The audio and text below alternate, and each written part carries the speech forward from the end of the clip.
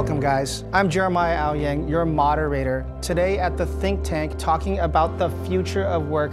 What are the new values and the new processes that companies are going to do to let workers do their best? People are really driven to build their own product, build their own services. We're starting to see engineers, designers, creative talent are becoming much more like basketball stars or movie stars or whatever the case may be, where one person can create disproportionate value to the company. Expertise in these technologies, it's going to start to force the workplaces to adapt to this new generation coming up.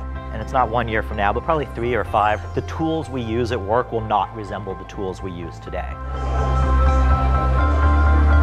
So I think that it gets down to asking what people want, and often it's freedom and flexibility.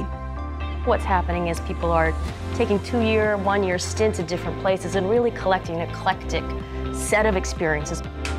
We're looking to enhance our lives. This whole idea of life-work balance versus work-life balance, it really is a lifestyle.